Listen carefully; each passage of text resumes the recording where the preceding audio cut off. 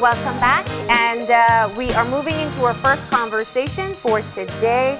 As I mentioned, it is a very important conversation for us to be having at this time, as this is the final days. These are the final days leading up to the referendum to be held in Guatemala. And I have with me this morning retired Ambassador James Murphy. And we also have a lecturer at the University of Belize, Cesar Ross. Good morning. Good morning. And welcome. Good morning. Thank you. Gentlemen, I'm so happy that you are with us this morning, because I feel that as the conversation is ongoing and as the information from the Guatemala campaign trickles over into our domain, there are a lot of facts and misinformation that seems to be floating around. So it's such an important time to set the background as much as possible. But I want to start off just kind of, I don't want to miss the opportunity, obviously, Ambassador, to talk about your own involvement in this issue, how long it's been, and what you're doing at this time.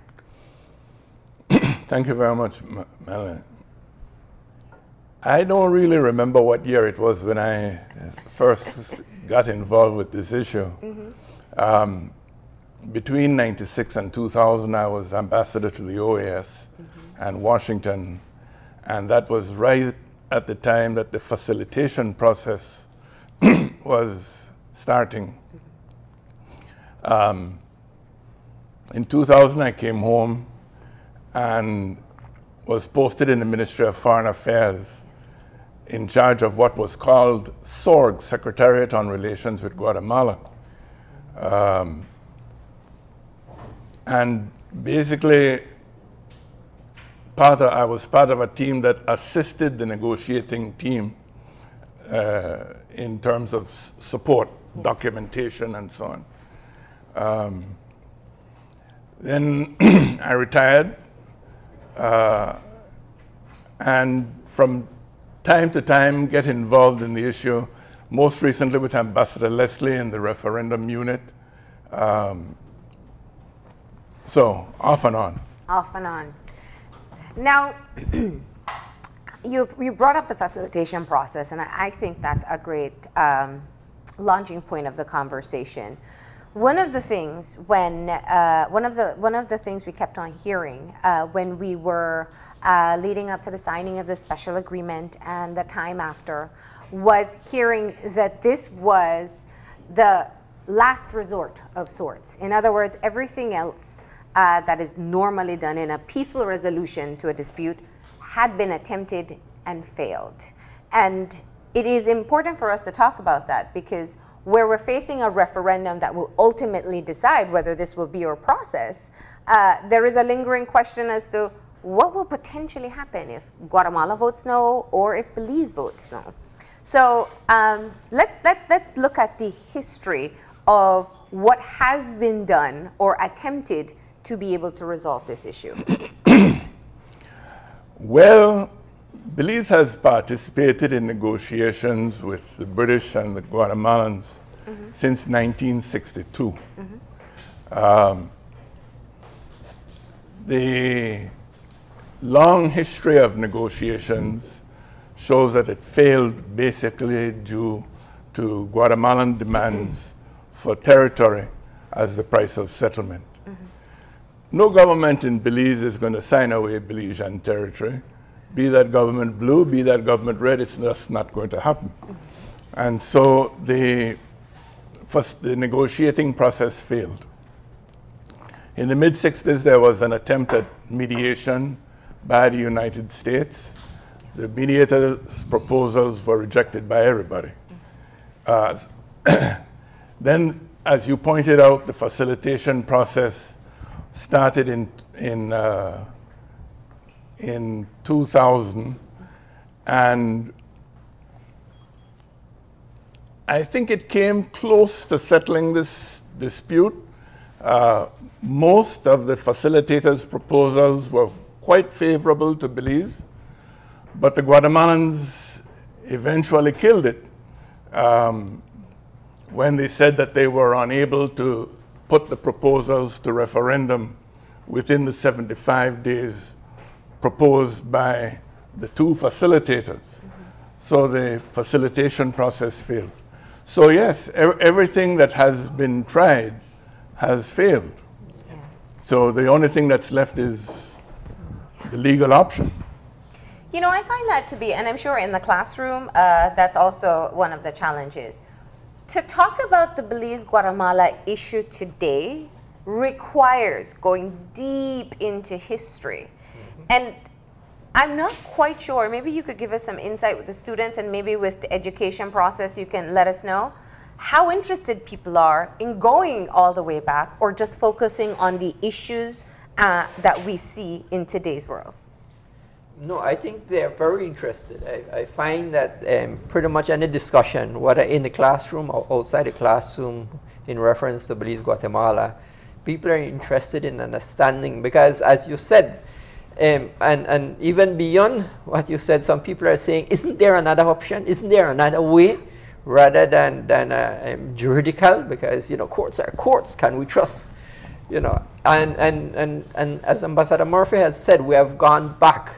You go back to the 19th century when the British and the Guatemalans tried drafting up treaties. So you have had ministerial and ambassadorial involvement with the 1859 Anglo-Guatemalan Treaty. You have had the 1931 exchange of notes.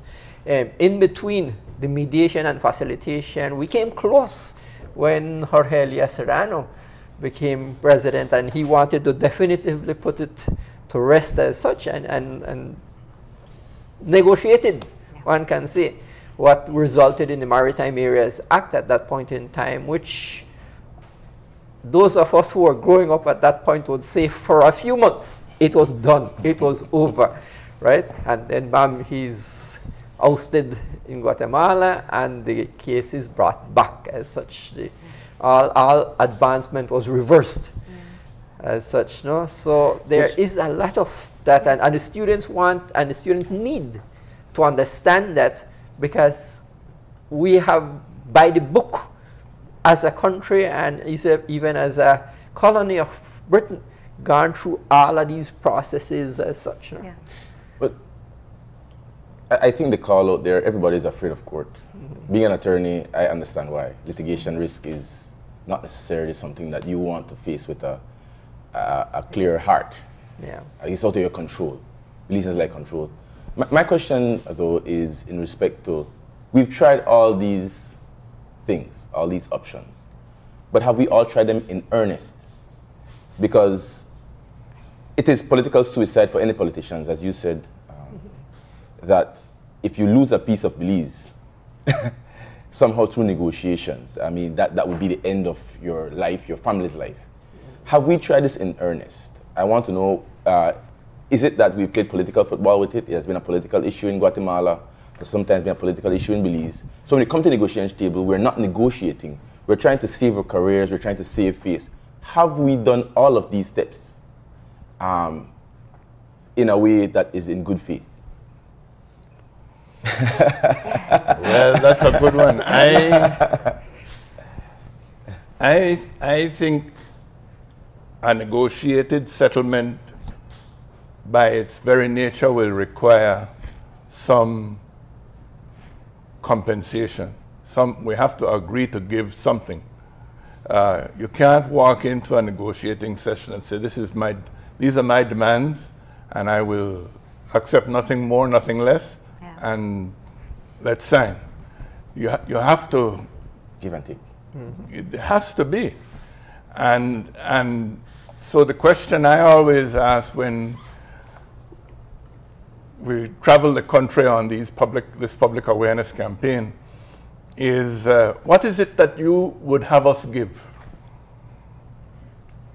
To tell us. Aren't there several popular phrases? Not a blade of grass. Not a blade of grass, yeah.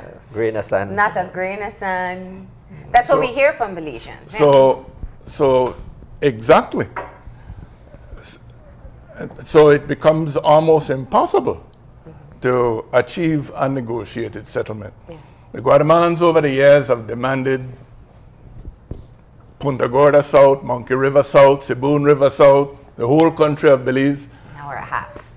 But which government in Belize is going to agree to any of those things? You know, and I think Kevin brought up a very important point, which allows for great perspective. This issue seems to become more or less prominent based on the administration in Guatemala. Would you agree with that, Ambassador? Well, yes, in the sense that some administrations in Guatemala have taken greater interest in the issue than others. Yeah. As Mr. Ross just said,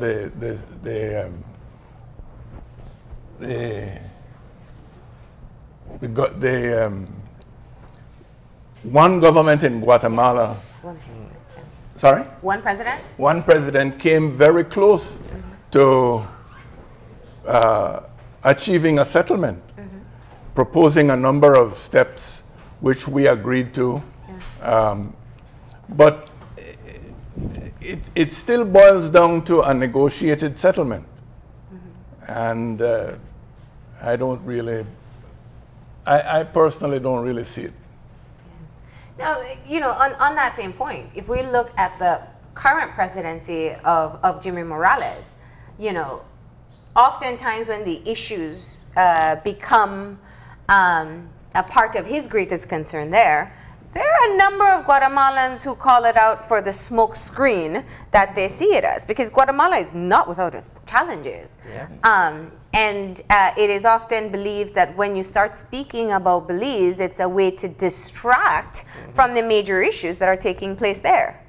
Yeah, definitely, especially during the last year and a half of his term, he has been facing a lot of headwind as such in his administration from his brother and his son, and the corruption issue that has given rise, and then so many of the communities, the indigenous communities, clamoring in Guatemala City for much more participation, much more power, and it's something that it's difficult for the current Guatemalan government system to envision as such, and so it does allow for this to be, as you have mentioned, a sort of a political football as such. No? And then, unfortunately, I find that the promotion recently in Guatemala is steeped on a lot of misinformation and misconception. Yes. You know, and my students keep sending me. I was just seeing and sharing with Ambassador Murphy a video where Guatemala has put out saying you want to enjoy these white sandy beaches. It's like tourism. Yes, tourism. Then you have to vote yes, right? Yeah. White sands, you know. We're accustomed to only the volcanic sands on the other side. So you want white sands, you have to vote yes, you know. And all, and the picture of the blue hole in the whole thing there was man. Which brings me to my next concern, which is that it appears that their machinery is better than ours. Their messaging is better than ours, and I can explain what I mean. Their machinery in terms of, I keep on seeing these things on Facebook, Belizeans keep on hearing these messages, seeing the signage, and their message is a lot better than ours. Belize es nuestro. We do not have an equivalent messaging. Is the referendum committee and is the government of Belize, when I say government of Belize, I mean collectively, are we doing enough to deal with the aftermath of it and to prepare people to go into it? Well, I think yes, the Guatemalan PR is well advanced, but that's because they have a referendum on Sunday. Yeah. I think as soon as we set a date for ours, the public awareness campaign will step up, and you will see more PR effort on our part. PR of substance, though? Because we have an election, general elections slated for 2020. And there's no sexier topic, no more emotional topic than to say these guys will give away half of Belize. Well, I'm not sure that I fully understand what you're saying, but I'm saying that there's no way that any political party, any mass political party would leave this to be a neutral. They might say publicly, you know, we completely are bipartisan, but this 2020 elections, is either about sustaining and continuing life for a 3-year term to a 4th, or to get back being 4 years away. And so no Belizean politician will have propaganda of substance. It must be to win. Yes, but my understanding from what I've seen the government put out is that our referendum will either be around the end of this year or early next year, which is well in advance of the next general election. The end of 2018 or early 2019. And the general election is 2020. Yes. It's cutting close. Well, yeah, well, in conversation with Minister Elrington on Monday, he did say that, and that, of course, it's because they're waiting for the completion of the re-registration exercise. But I want to bring it back to something regarding a question we posed earlier. It depends on who you speak to, but there are some who believe that when Belize goes to vote, it'll be a yes vote. There are some who believe that there's no way Belizeans will vote to go to the ICJ. You've both spoken of how we have essentially, like, if there was a step-by-step process or a plan A, plan B, plan C, down to Z contingency, we're being told that the ICJ is essentially the last step that you go to. What happens if Belize votes no? Well, if either side votes no, then it's no. You can't go to court. To give the ICJ jurisdiction, the two parties have to vote yes. So either one of us. So do you then start back from the beginning, go back to facilitation, go back to negotiation? Well, we'll have to meet with them and decide on the way forward. What do we do now? I think, you know, this referendum was originally scheduled for 2013. And at that time, the special agreement required simultaneous referendum. I think that if the referendum had been held in 2013, we would have certainly gotten a yes vote. 2013. Yeah. I am less sure now. Why is that? Well, I think the Guatemalans have irritated a lot of people. And people's thinking seems to be, well, we're not going to cooperate with them, and they won't go to court, we'll make them go to court. You can't trust them anymore. Huh? You can't trust Guatemala anymore. I'm not saying you won't get a yes vote. No, all I'm saying is I'm not really sure. Yeah. How do you feel about, you know, the simultaneous referendum? Yeah. The referendum made sense because we are not privy to know what the Guatemalans are going to vote, so we can't be anti their stance. That's just my perspective on it. You know, the agreement was amended, they're allowed to do it separately, and I feel almost that our vote will be in staunch opposition as to what Guatemala does. That seems to be based on exactly what Mr. Ross just said. It's almost that we don't trust them, we must be against them. Well, if the Guatemalans get a no vote on Sunday, I don't see any reason for us to have any vote. I mean, it's the court option. But they have spoken, and in interviews with the previous foreign minister, they had said, and I believe Minister Elrington reiterated that on Monday, that they're potentially willing to go again to another referendum until they get a yes vote. Whether they'll have the money or they're allowed to is a whole different story, but...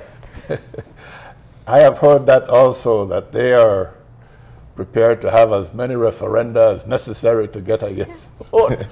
That's not my understanding of how democracy works. If the people say yes, it's yes. If the people say no, it's no.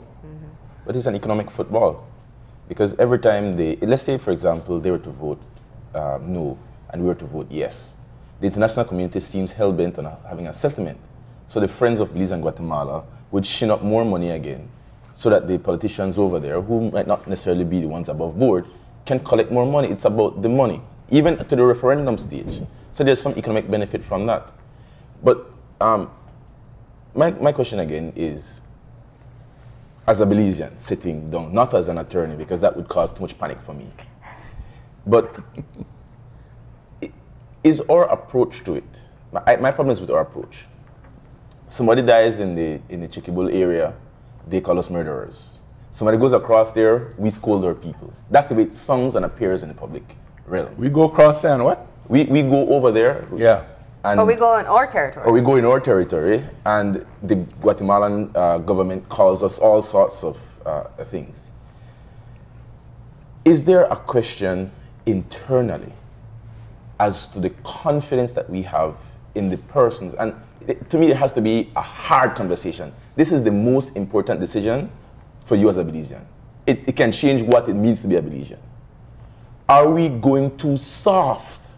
And do the people who are going into these negotiations, are they not taking the right approach because they don't have the confidence, whether in themselves or from the public? It has to be a hard conversation. Yeah. I'll tell you, I've been teaching this course for a number of years, and I've spoken to Ambassador Murphy, to Ambassador Alexis Rosado, to Ambassador Lisa Schumann when she was, to Eamon Courtney. When I look at our team, I think we have on both sides some of the best people for our case, as such, for our cause. But it's when it gets to the political directorate that we see where problems. Yeah.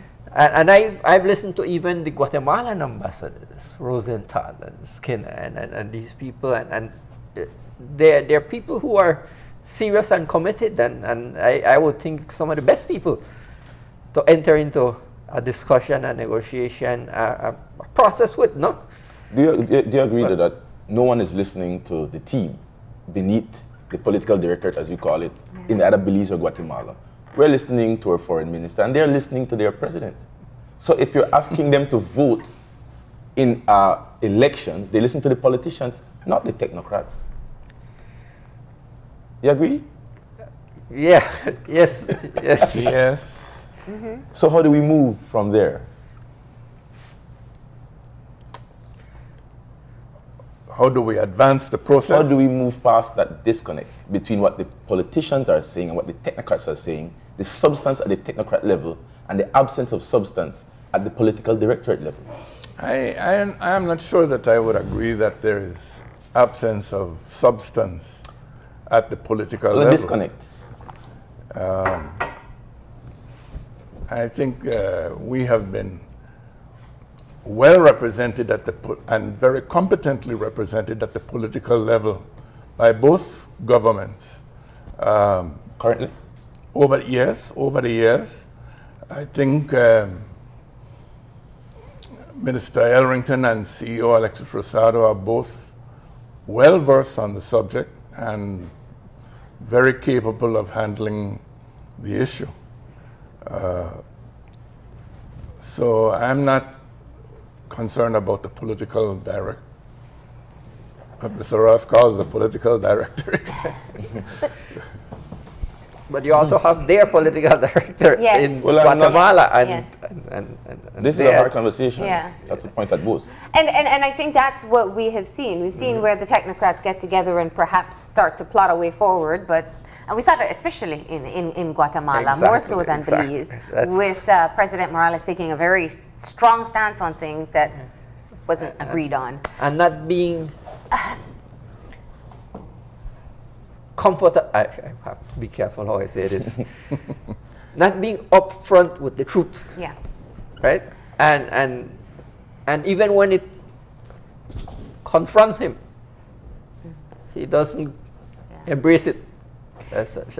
You see, I find that some of the things that have taken place, and let me give specific examples. Let's use the Chiquibul with the child that was shot. When the final information came out, the final report from an independent body, an international organization, the Guatemalans refused to accept it and still called our military forces murderers. Mm-hmm.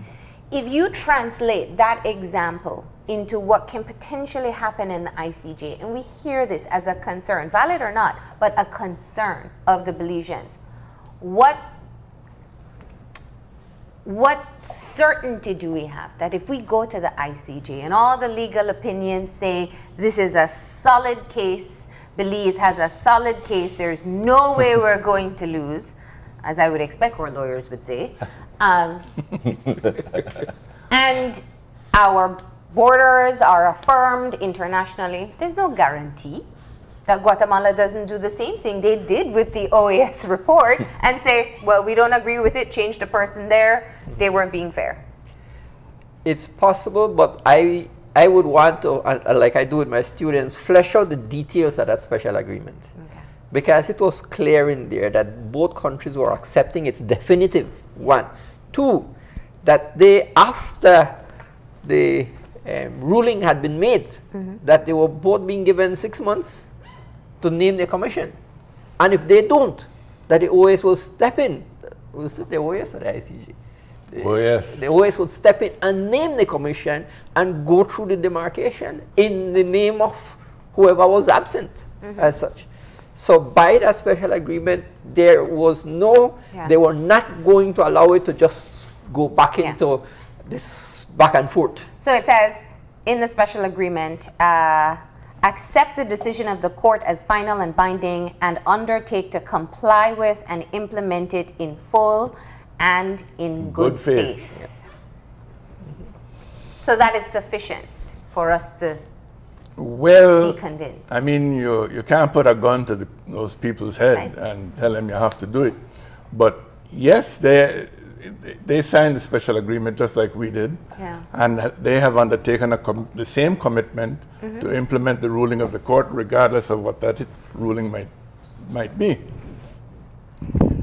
I have read that in the event of non-compliance on the part of the Guatemalans, we have the option of taking the matter to the Security Council of the UN to put a gun to their head. Sorry? To put a gun to their head. That's what the Security Council does. Well, right? to get them to comply.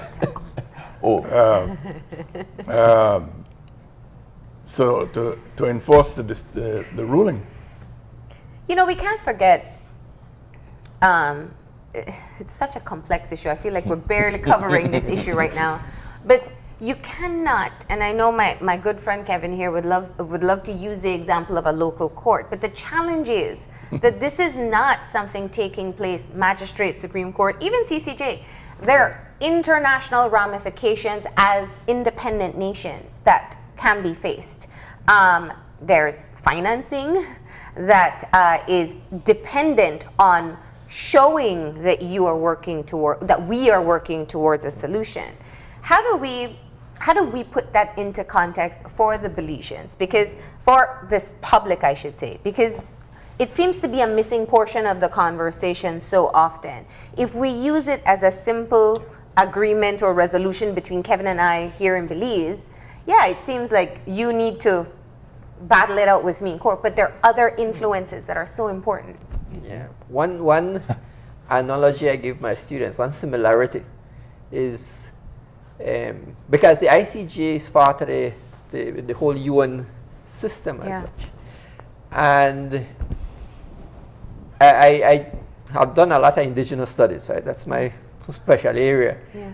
And I know even much more powerful nations than ours, when they have not done what the international courts have required for them, and especially the United Nations, insofar as indigenous rights are concerned as such, the UN has a way of squeezing them, right? And what it forced New Zealand, what it forced Australia to do as such, to submit, you know, a whole percentage to the indigenous people as such, because I keep reminding my students that not only is the ICJ part of the United Nations, but so is the World Bank, so is the IMF, which a country like us, you know, we would, I don't know if what our survival would be without them.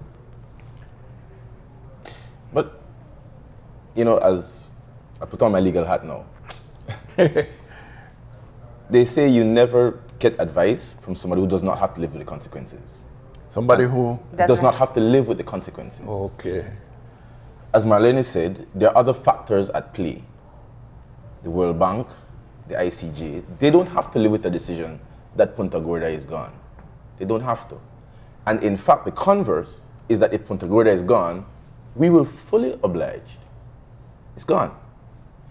My question is, are we, I'm going to use a very nasty word, are we lying to the public when we tell them that we have an ironclad case that we're going to win? And let me go further.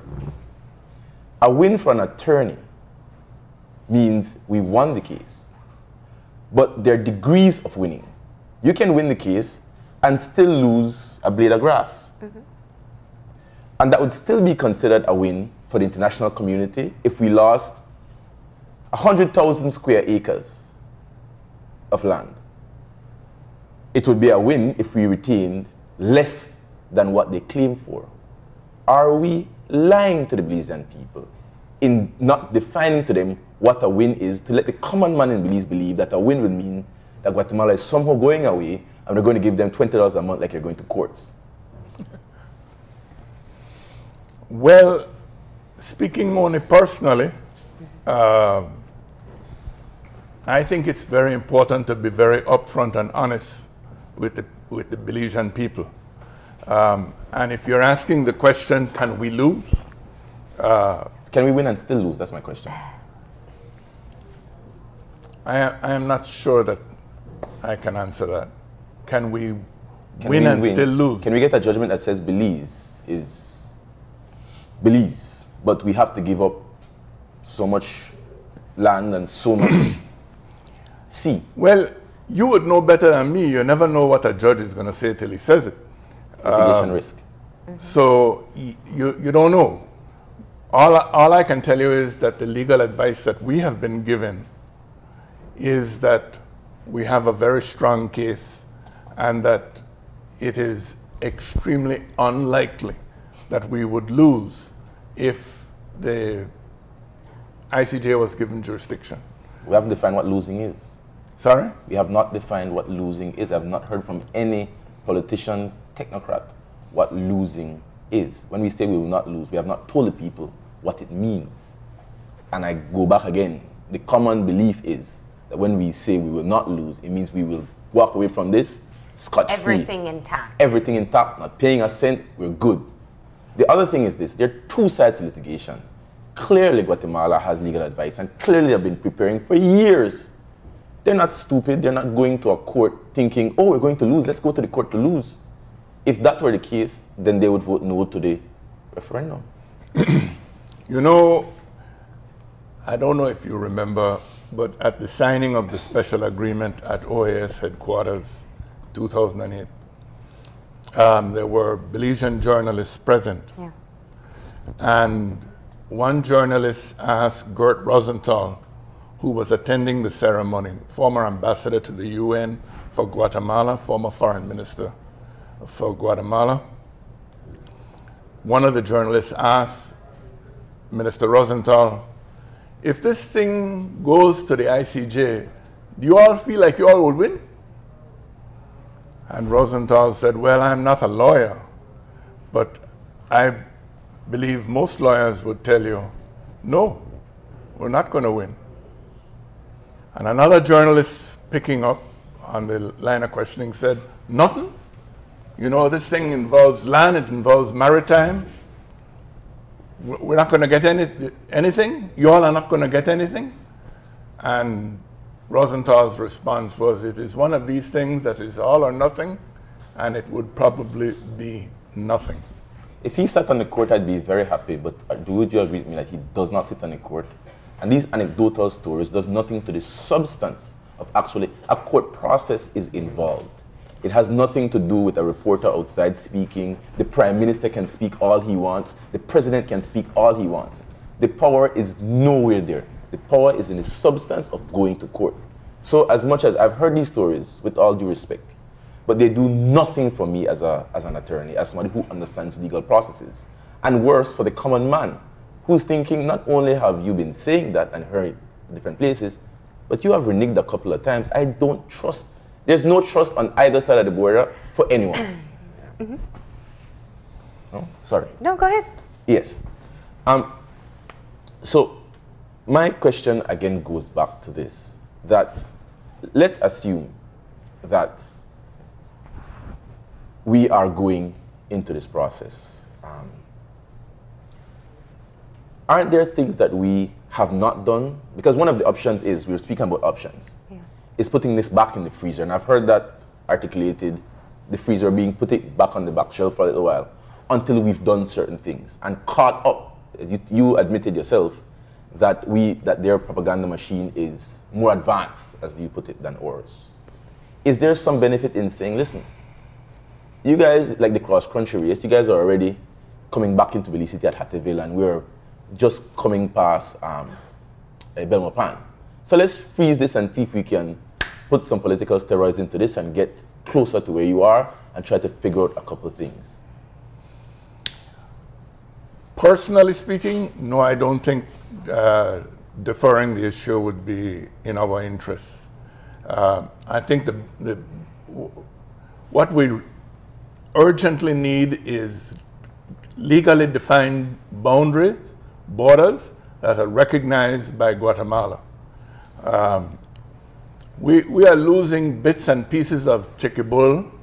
The Guatemalans are treating the Sandstone as an internal river.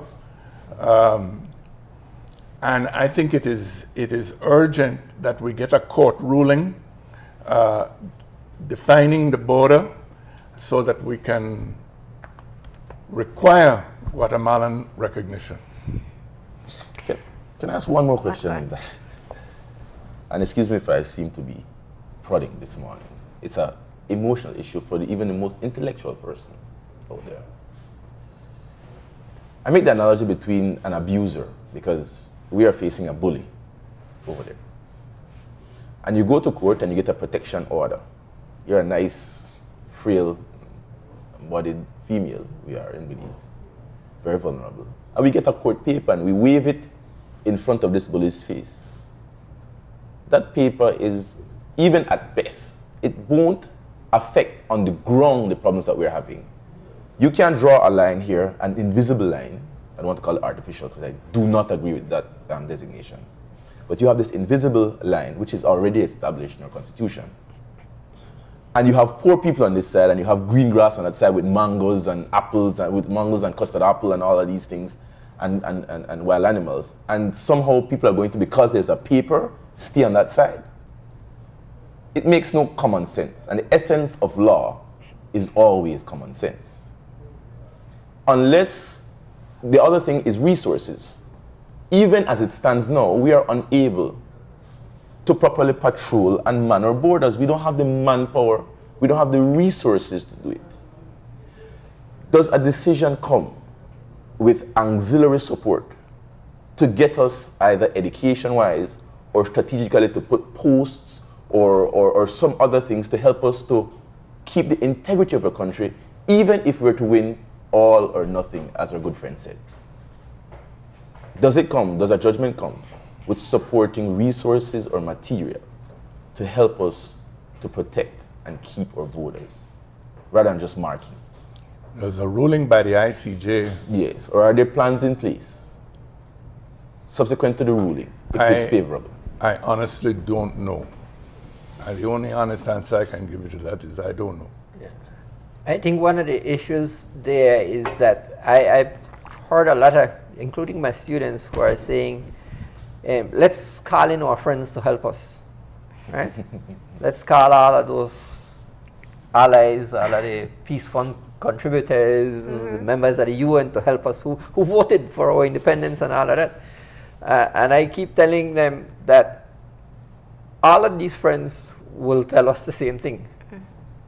First, let's have a definitive, right? If they are going to help us, they are going to help us after something is very definitive. Then they will kick in and they will help put in all that is. I think that it's a valid point.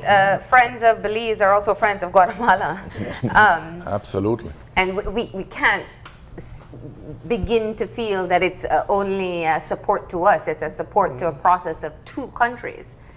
Now, I'm really interested in finding out, Mr. Ross, because I find this issue is emotional for all Belizeans.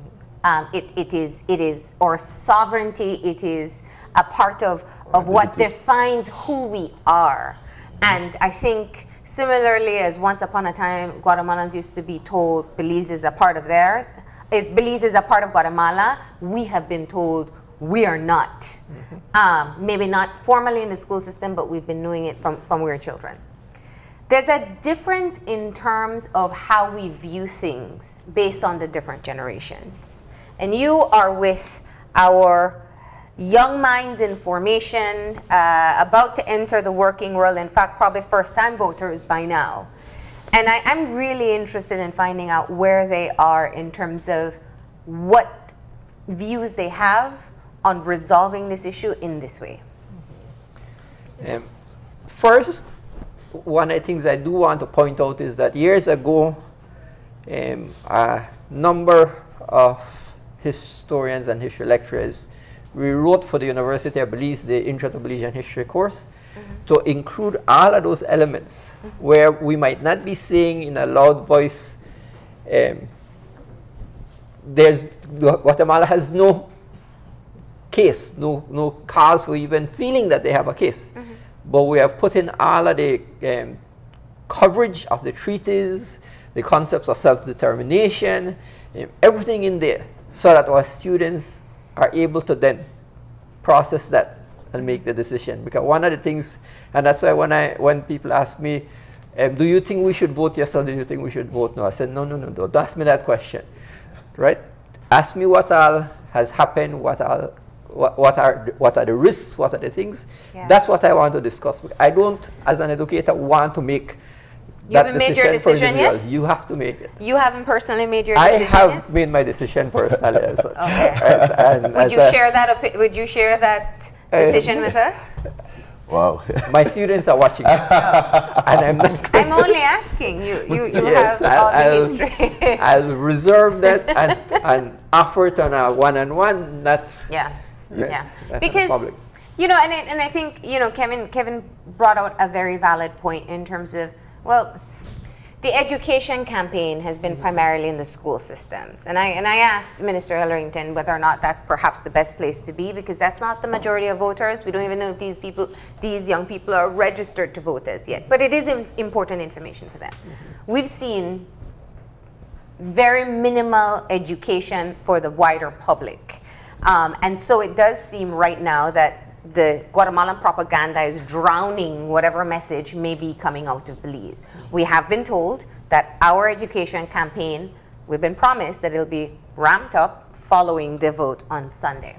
So we'll wait and see for that. But he's right in saying that the risks have not been communicated. We've been only informed of how certain we are, in this case, if it goes to the ICJ, that we should trust the ICJ process. So that is one part of the conversation coming up. But I think a missing element of the conversation, which Kevin was alluding to a bit earlier, is if we see Belize as being bullied, we want a savior. We want somebody who will stand up and say, this is unacceptable. You are not allowed to take advantage of the small child, the abused woman, and we have not seen that. Because, as has been communicated to us, it is a diplomatic issue. Yep. And words matter and that's where I said that this cannot be only seen as two countries that are neighbors. There is the international perspective. So even with the use, for example, of artificial by Minister Ellerington, totally, absolutely disgusted all Belizeans. In his mind, it was a matter of a diplomatic choice to represent what the situation is. So how much does that impact the education process? If we feel we're being continuously taken advantage of and beaten on, and there's nobody coming to our savior, coming to save us, but at the same time, you're saying, oh, we should trust our abuser? How much does that impact? But who is our abuser? Guatemala?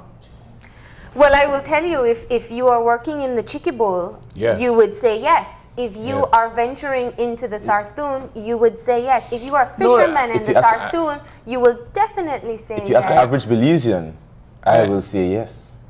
I will be the first to say that Guatemala's treatment of Belize and Belizeans has not helped Yeah.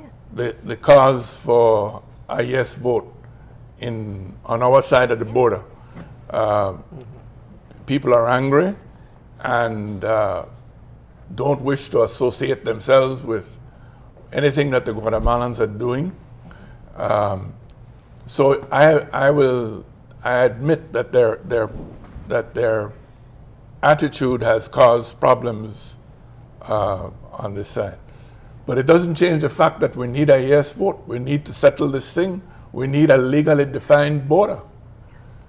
Is our constitution legal? Because in our constitution, there is a definition. I have to ask this because this is what people out there are asking. Well, you need to ask a lawyer. Well, I intend to. And we are, apart from me asking a lawyer personally, this is something that affects 375,000 people who have a little book. And that little book from we were small told us that our borders are defined. And it's from this river to that river that we can't go into now. And also that when we became independent, everybody in the world said, listen, this is what you are. You're 5'4" and you are Creole Garifuna mix. Now we're going backwards in the mind of the average Belizean. And I mean, it's a very difficult thing because as Marlene was saying, the persons who 40% of our population is poor. Is what? Poor. Oh, They yes. don't, Yes. they're living below the subsistence line. Yes. Can I go back and say one other thing? That percentage is a dangerous percentage because that percentage is swayed by things other than substance. Anger can be one. Political affiliation is another. Or patronage. Or patronage is another. So when we are talking about this issue and we're educating the school is only 1%, what is it, 1% of persons who start at the preschool level get to tertiary level. So are we just pushing to the bourgeoisie? And how does that help us when we have not been doing the groundwork? We want to get as much as Guatemala wants to get a quick come up, to get a piece of something, what we call dry come up. They don't put anything in, but they're getting something out. Are we as a people, as a government administration, trying to dry come up too, without investing the time to get to the highways and the byways and to get into the minds and hearts of Belizeans and to convince them that you guys as leaders think this is the best decision? Yeah. There's two, in response to what you said, there's 2 points I want to make. One, historically, Guatemala won a case against Honduras, embracing the same principle, which now they are contradicting. that the people who have been there for hundreds of years, have developed, have built the roads, have built the towns, have built the cities, deserve the land. Why am I not surprised? Not the persons who theoretically, in some Spanish archives, were entitled in the beginning to it. They won that against Honduras. And now they are coming here and no. We theoretically supposed to get it, so you should surrender it as such. We were, but wait, you have already made the case for precedent that who works the land, builds the schools, builds the towns, supposed to get it. Yeah. That's one that I always bring up with my students, and that case there that they had with Honduras. Interesting. The second thing that I find of importance right here, and I make this case with my students, and you are right. At tertiary level, at where I am at, it's only about 4% of the whole population that gets there. And so my issue is every student I come across, and every semester I have hundreds of students, and I tell them, you are not here because of your own merit. You are here because your family is committing to you being here. Your community is committing to you being here. So what you learn here, you have to go back and share, right? So I would hope that we have this education and this is my hope. I know we have to do more than just hope when it comes to public education, but that we have this how you call it, arithmetic education, where, you know, while one in the family gets educated, the whole family learns from that education as such, and the village and the community learns from it as such. So I'm hoping that that occurs, and so it's not only that 4% that is learning, etc. Can I ask one final hard question? And if I don't do this, I won't be able to go to my mother's house this afternoon, who actually loves this topic and my family. But there needs to be a bipartisan approach to this. You have spoken about the quality of your team, and some of the names you call there are people who I have tremendous respect for. These are, for sure, some of the best minds in Belize. I can speak about the lawyers that you called, Alicia Schumann for sure. But one of the things that the team, the second half of the team, the opposition has been calling for is to say, listen, Marlene referred to disgust of Belizean people in terms of some of the statements that have been made, and that's a reality. Anybody who says contrary is either completely aloof or has no interest in understanding the common Belizean man that's going to be voting. None.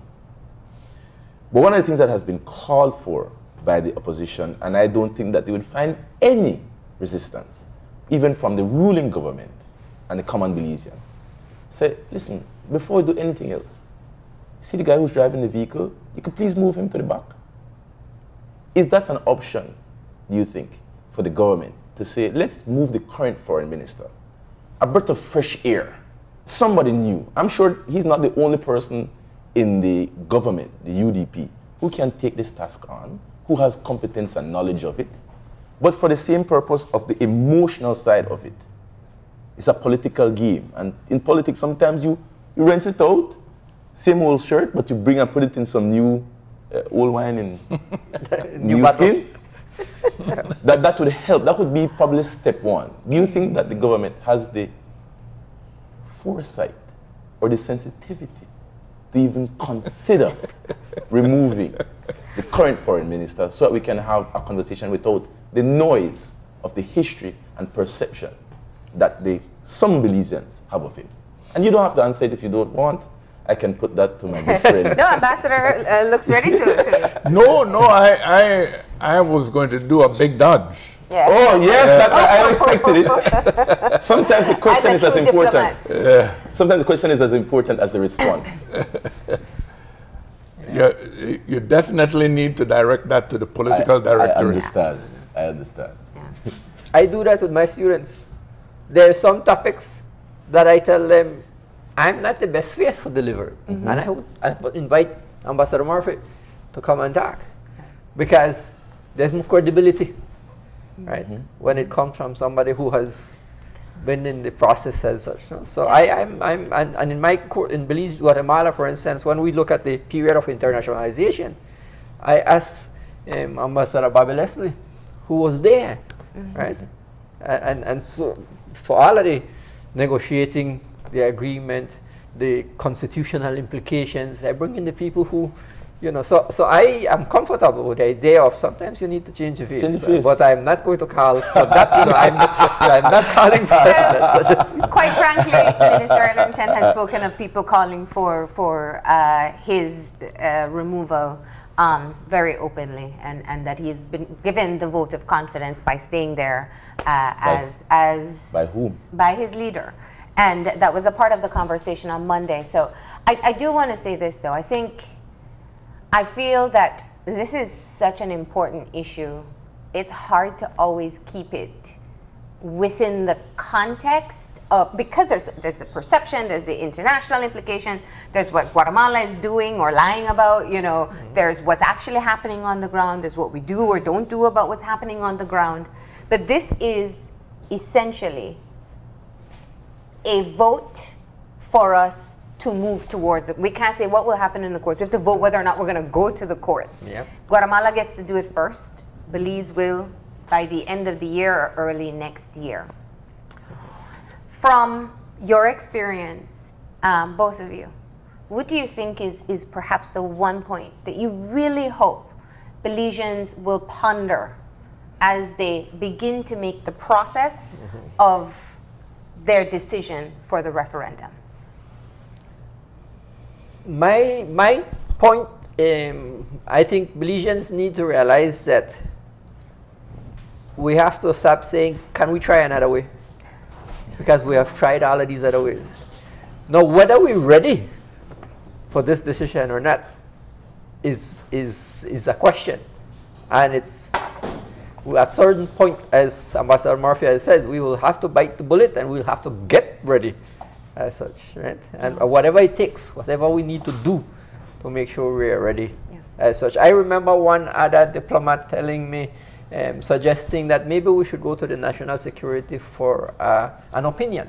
Security Council. Sorry, for the Security Council. Give us an opinion on the 1859 treaty, for instance, or the 1931 exchange of notes as such. No? Because one thing, and I would think you have looked at, is I remember when I first did Belize Guatemala course myself as a student, it was joint opinion by Boyd and Latapach. The first legal opinion. Then there is a subsequent legal opinion that has so many others and all with very versed in the ICJ and the inner, you know. So I don't fear. I honestly don't think we are in any legal system going to lose any land. Wow. Not a blade of grass, not a grain of sand. I don't think we can. But that's my opinion, right? There are other things, though, that can be affected and can affect us, and will still have ramifications on us and, as you pointed out, the Constitution, right? That need to be dealt with as such, no? And so I would want us to prepare ourselves for that. Let's get it. We have to close off. So, Ambassador Murphy, what you want Belizeans to ponder as they make this decision? What's the alternative? Give me your alternative to the ICJ. That's what I would ask Belizeans to ponder. Okay. Well, thank you very much for this conversation. We will have more opportunities to continue this conversation because it is one that we know we want to be able to put forward as much information to the public so they can have a better understanding. Thank you so much for coming in. We really appreciate it. Thank you very much. We're going to go ahead and take a break. When we come back, we'll be talking about Autism Awareness Month. So stay tuned.